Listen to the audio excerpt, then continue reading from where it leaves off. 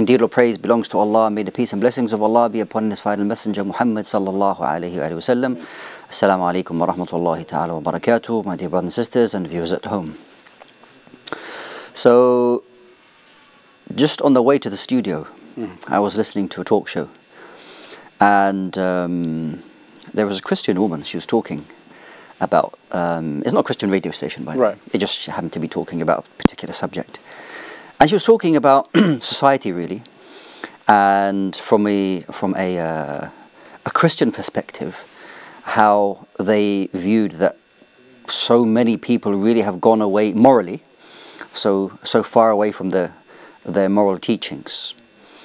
And that kind of, we have a similar viewpoint, if you like, as Muslims, that Allah subhanahu wa ta'ala sets out for us morals, standards, ethics, to do with law, to do with interaction, to do with all matters in our lives. And that this kind of guidance or set of rules, regulations, and that was given to us, albeit 1400 plus years ago, is something as relevant as it was then, as it should be now. Okay.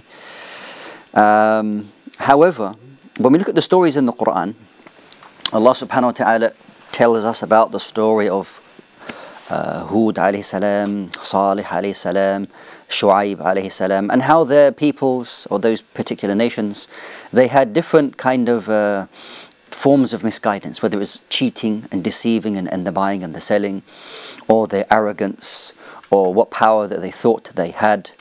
The simple message that was given to those people was the same message that you find in the Quran, subhanallah.